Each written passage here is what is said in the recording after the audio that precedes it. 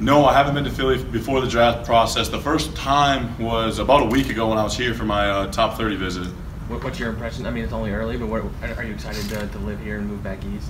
Yeah, I'm excited to live here. Obviously, the fans here are amazing. The town atmosphere, the sports atmosphere is so cool. Looking at all the stadiums just across the street in that block area, it's going to be a really cool place to live, and I'm excited. What has Carson Wentz said to you? You know, I talked a little bit to him before. We had the same agent. You know, as soon as I got drafted, he said, "Let's go, homie." And then we kind of talked about a few expectations. So I'm really excited to be here with him. Kind of a local guy for me, so it'll be really cool having him here. Did he have to do with you picking your agent?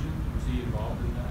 Yeah. So I was kind of picking between a few different people, and you know, he sent me a text message and kind of sold them to me for the agency. And you know, I feel like he's a great guy, a great football player as well. And I figured if he liked him, I think I'd do good with him as well.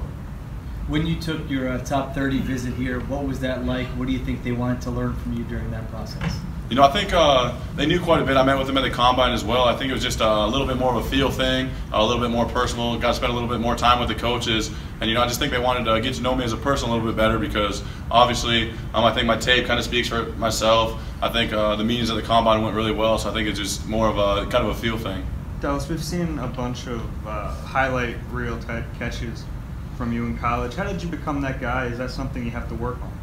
Yeah, I mean, I was lucky enough to play at South Dakota State where they used me in the offense a lot, put me in different positions, and I was kind of the go-to guy. So sometimes a quarterback would be in trouble and throw a ball that was a little bit too high or a little bit too far in front. And I think I have really good ball skills. My athletic ability helped, and I was just able to make some plays. With the way they